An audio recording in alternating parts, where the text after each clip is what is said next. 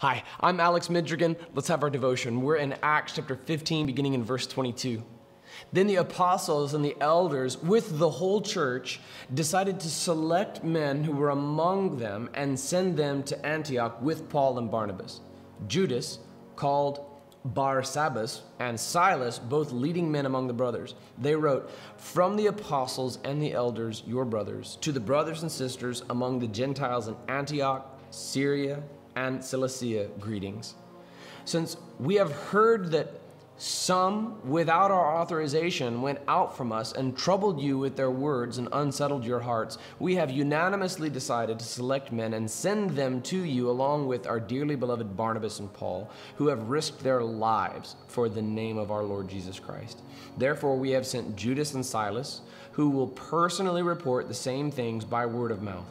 For it was the Holy Spirit's decision and ours not to place further burdens on you beyond these requirements, that you abstain from food offered to idols, from blood, from eating anything that has been strangled, and from sexual immorality. You will do well if you keep yourselves from these things. Farewell." Okay, so here's the letter that's being sent by the Jerusalem Council to the Gentile believers. And they've deviated from the gospel. They compromised. The original question that brought everybody to Jerusalem was, do you need to be circumcised and adhere to the law of Moses in order to be saved? That's what some were insisting upon. These are the Judaizers, whom Paul will call the mutilators of the flesh. But now they end up compromising at the behest of one of our brothers. James ends up speaking up, sharing what happened through Simeon. And at first he sounds great when he speaks directly from Amos 9. And he sounds great when in verse 19 he said, "Therefore, in my judgment, we should not cause difficulties for those among the Gentiles who turn to God." That's sound thinking. You don't put difficulty between people and being saved. What does he do then? He goes on to put up some difficulty, excluding, of course, the call of sexual morality as sin. I say this because I know that God's character remains unchanged from the Old Testament to the New. Sexual morality is still sexual immorality. But he includes Old Testament dietary laws, and they make it into the letter that is sent from the Jerusalem Council to Antioch. Jerusalem was the birthplace of the church, largely Jewish, and then Antioch was a Gentile city that had blown up in recent time as the Holy Spirit had poured out, as they fled the persecution that began with the martyrdom of Stephen. And now this letter has its outcome described in tomorrow's text. Don't add on to the gospel. Don't make it more difficult for people to believe and be saved. Don't compromise the gospel in that you try to lower the bar, as it were. Don't confess Jesus as Lord. Just make Jesus your friend, right? That would be compromising with the gospel and lowering the bar. But also don't raise the bar. Confess Jesus as Lord. Believe in your heart that God raised him from the dead, and read all of the Life Application Bible, and you will be saved. All right? That would be adding on to it. Don't obfuscate the gospel in any way. If you have personal convictions, praise God. That's great. Okay, if you have a personal conviction against eating meat, for example, rock on, you do you. But the book of Galatians is very clear. The book of Acts is very clear. The New Testament is very clear that these dietary restrictions don't last, that they're atoned for in the work of Christ upon the cross.